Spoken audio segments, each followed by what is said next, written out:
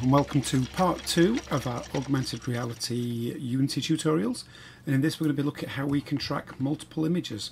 So in our last tutorial we obviously had it where we could just see an augmented Mars. So basically it didn't matter whether it was Earth it was seeing or Mars it was seeing, it was putting just the one prefab of Mars on. So we're going to make it now so when it sees Earth it will also will project Earth on there. Okay, so if I just go into the edit mode, I'm going to click on our, up here, edit environment. I've already got obviously the Mars prefab. I'm going to do the same as what I did the other day, which is I'm going to create a 3D object, a sphere. I'm going to drag my Earth texture onto there. I'm going to scale it down a little bit. So I'm just going to quick look up here what my scale is. Yeah, I'm just going to put it to 0.3, 0.3, 0.3. I'm going to make sure it's in the center, because that's all relative when we actually project this. I'm going to call this Earth. I can now drag Earth onto my bottom bar and that converts it to a prefab. I can now delete it from the actual scene, come back out of edit mode, and then be prepared to use that. Now the main thing is we can't say tracked image prefab, give us the Mars prefab, so I'm going to delete that. What we need is some code that's going to look at these different images and then project the right file. So I'm going to create a new C# script. I'm going to call this image tracker, and then load that up in Visual Studio or whichever is your preferred text editor.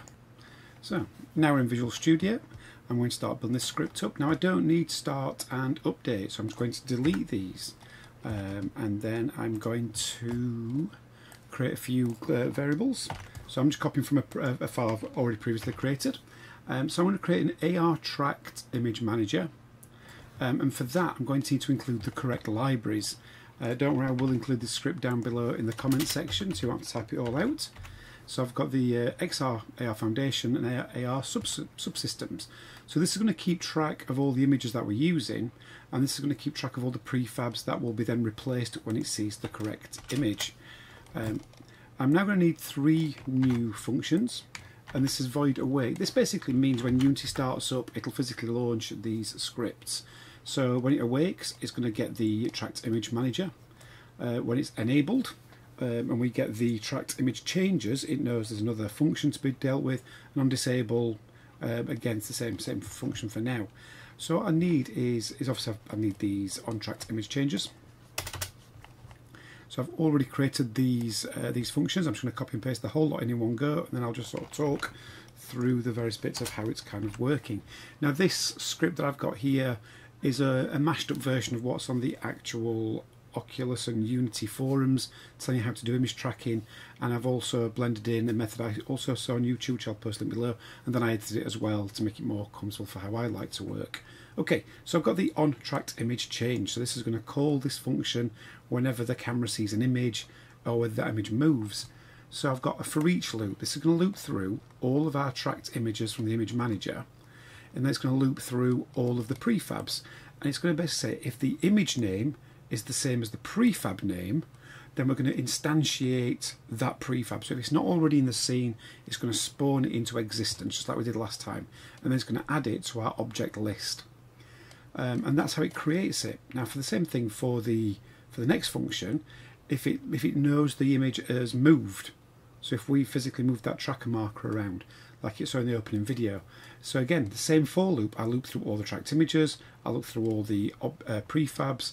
If the name matches the other name, then it's going to then move it. Now at this point we're not going to worry about deleting it, because in the Android version the function isn't there for actually deleting objects from the list, and we don't need to at the moment, just to keep it nice and simple. So that's our script. That's all we need to be able to track multiple images. The main bit is in setting things up properly. So I'm just going to save that file, come back into Unity, and just give that a moment to compile. Okay, so now we're going to go into our XR origin. I'm on the right Unity file, make sure. I have 2, there we go. So yep, I'm on XR origin. I've got my AR tracked image manager that we created in the last lesson, and I'm going to drag my image tracker onto it. So the image tracker itself is already calling this in. So yep, we've still got the reference image library, which is of course the image library we created last time. Let's have a quick look at it. It's got the Earth and the Mars and Earth already in that list. The important bit here is we've got the same names. So notice my name for my Mars image was Mars. I've got Earth. My prefab is called Mars. My Earth is called Earth, and it's all the same spelling. These are the same things. Now you don't have to do this, but you have to write more code to handle it.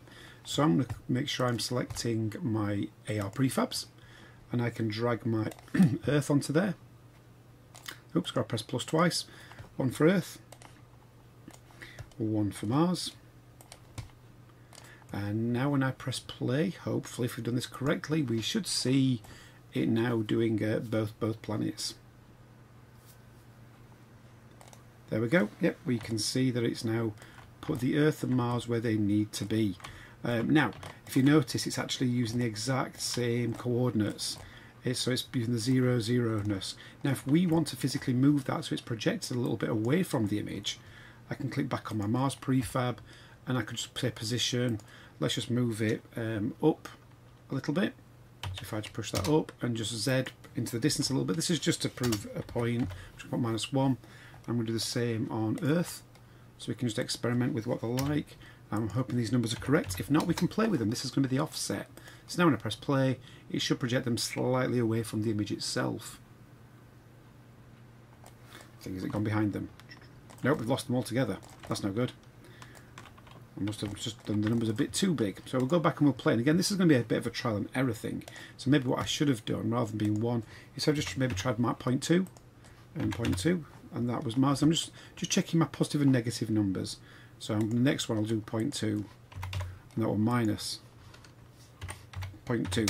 And let's have a look if we can see those. We should only ever really change one variable at a time until we're happy with it. Okay, there we go. We can now see we've got Mars is behind our little picture and Earth is in front of our picture. So you can play back with the offsets until you're happy with where it's at. But that's how we can now track multiple objects.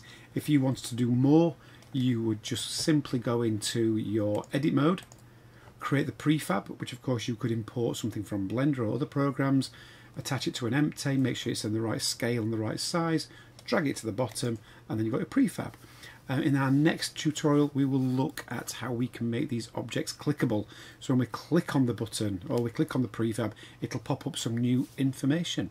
So I shall see you in the next lesson.